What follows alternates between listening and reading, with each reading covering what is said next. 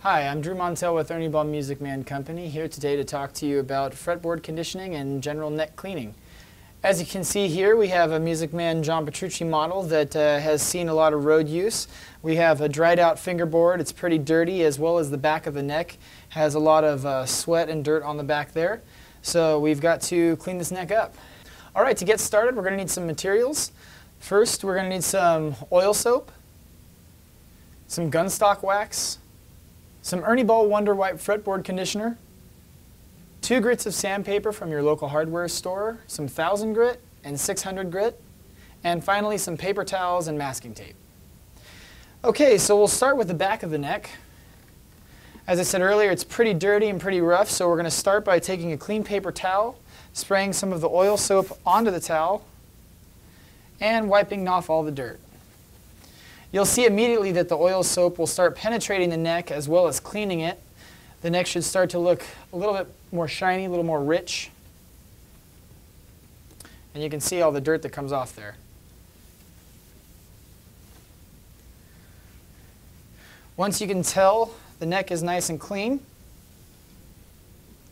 you can let that sit for a little. And while you do so, it'd be a great time to tape up the body for a little bit of light sanding. It'll help to protect the body and to make sure you don't accidentally sand it into the nice polished finish. I'd like to point out that this whole process should not be done on anything but an unfinished neck, such as what is found on this guitar here.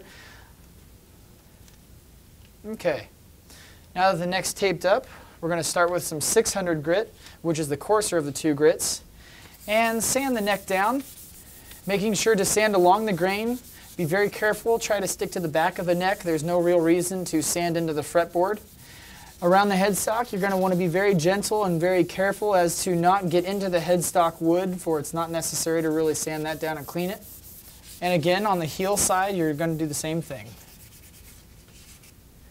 And it's good to take a nice clean towel, wipe off whatever's left from the 600 grit, and move on to your 1000 grit, and do the same thing. Making sure to sand everything until it's nice and smooth. Be very careful around the headstock and the heel of the neck. Again, once you're done, take your clean paper towel and wipe off all the excess. And you should be able to feel your neck now, and it's nice and smooth, and it's ready for the gunstock wax. You want to shake it up, make sure it's nice and mixed. And a little bit goes a long way, so you're going to take another clean paper towel and just dab a little bit on the paper towel. And apply evenly across the whole neck. And this is where your neck will start to really shine. The wax will seal in all the natural oils from the soap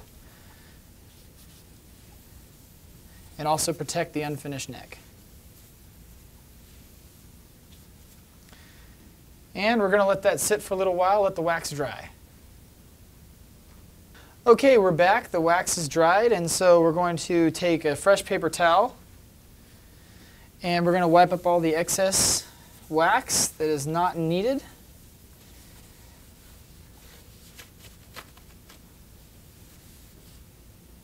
And remove our tape.